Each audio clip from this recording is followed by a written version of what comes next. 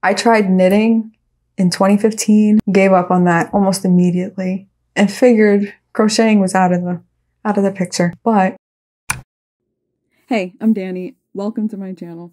I noticed during editing that my intro didn't turn out, but I should still probably introduce myself. I'm always starting new hobbies, and crocheting is my newest one. Well, I guess YouTube is about to be my newest one, but we'll see. Okay, back to showing you what I crocheted in my first 2 months as a beginner. It is so fun. I actually want to continue doing it until I get better. And even if I don't get better, I would still do this. So I started crocheting December 28th, 2022, thanks to my parents giving me this beautiful gift of a beginner crochet set. I'm going to try to go in the order in which I made things. Of course, the first things I made were like a coaster and a cozy like this one. I don't have a cup near me. I have this bottle of water. So nice little simple cozy, things like that. Just like everyone else starts with, but I couldn't go too deep into those without actually making something that was a big project. I don't know. I just wanted to see something done and be able to use it. So I kind of hopped into projects prematurely, but I learned a lot from all of them. So the next thing I made was a basket bag. I didn't have bulky yarn, but I wanted to make this bag that was made from bulky yarn.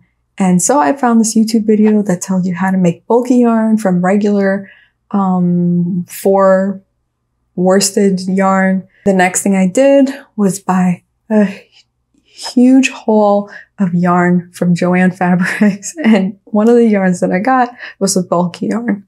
And with that, I made my infinity scarf. So this infinity scarf, you know, I've worn it so much this winter. It's so warm. It's everything that you need out of a scarf. And it hasn't unraveled. So for my first real project, I was very happy about that. Next thing I made was this ear warmer headband thing, and it's made from the same yarn, so it matches. Not that I would necessarily wear the matching set together, but whatever, it matches if you want it to match. And I wore that all January, February as well. The next thing I did was something for the top half. And it's wearable. I started with the pattern in the front, and I realized that this was going to be way too big for the fit that it was supposed to have. So I kind of improv the back. I was not qualified to improv the back. This is my second project, but I did it anyway. And I gotta say, it didn't turn out too bad. It didn't turn out too bad. It's not a perfect thing. None of these things are, but you know, I'd wear it. Next thing I made was shorts to go with it. I mean, these shorts are a little big, but at least they have the drawstring, so they cinch up, covers everything it needs to cover. Next thing I made was a hat. I was ready to make a real hat instead of just a headband. And so one of the yarns that I got, one of the skeins that I bought, was this bright orange one. And I said, okay, this will be a nice summer, spring hat. Let's go for a bucket hat. It didn't make it to the bucket hat, but it is a hat. And actually what it reminded me of was this bright orange visor with a swimsuit set that I wore to my 8th grade pool party. And I'm not a bright color wearer. It was like a last minute, let's get a new bathing suit for the 8th grade pool party. So I took inspiration from that, and I decided to make a matching set for that.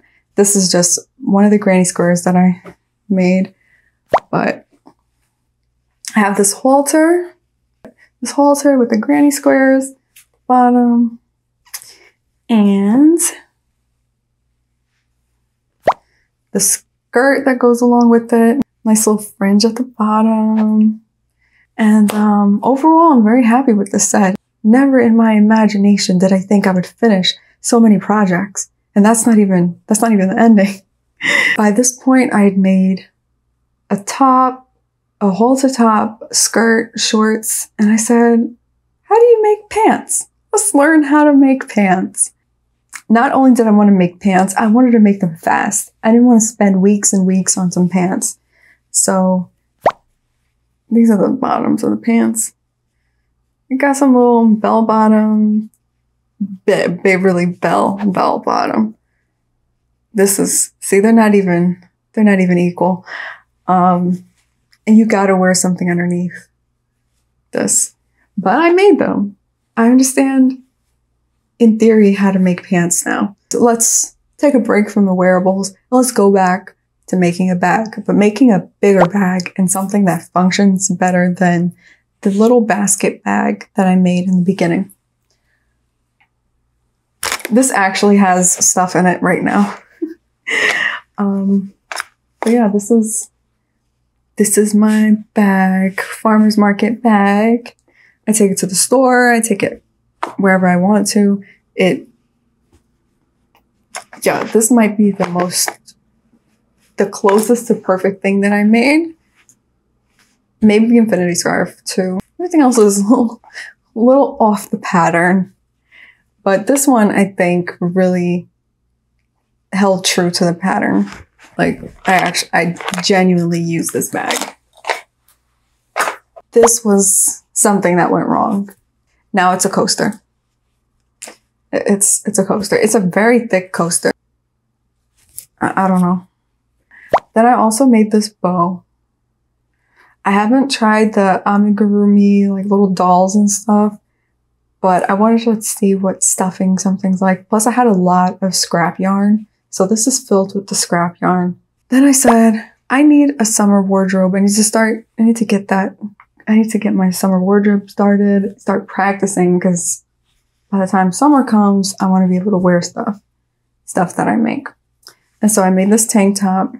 It's a little wonky, but you know, you could tell it's a tank top. I actually took so long making this that I had to stop. The straps were not supposed to be this little tie thing. I just couldn't keep going. And we'll see. We'll see if I end up wearing it. And then we have this shrug. And yeah, it's a little wide at the top, but I like it. It's got the little flared arms, little baggy thing. Little baggy thing going on. I like it a lot. And last but not least, this hat looks huge because it is, but it's a slouchy hat with a brim or peak, whatever you call it in the crocheting world. But it's for my mom, and she wanted a really big slouchy hat. It's my first time making a slouchy hat, so this might be maybe a little big, but it works. It works. It does what it's supposed to do. So that's all we can go for at this point. Oh, I completely forgot right behind me. The last thing, well, actually the hat was the last thing I made, but the last thing to show you that I made in January and February is this wall art. I wanted to try something wall art, and I wanted to try something with zigzags. So this is the end result. And I think this crocheting experience has taught me to just embrace the imperfections and be excited about making progress.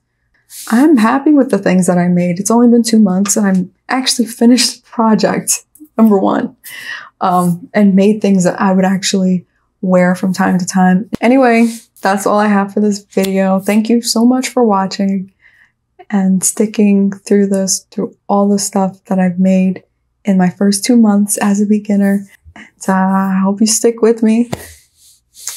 Can't say everything will be about crocheting, but most likely a lot of it will be. Okay, see ya.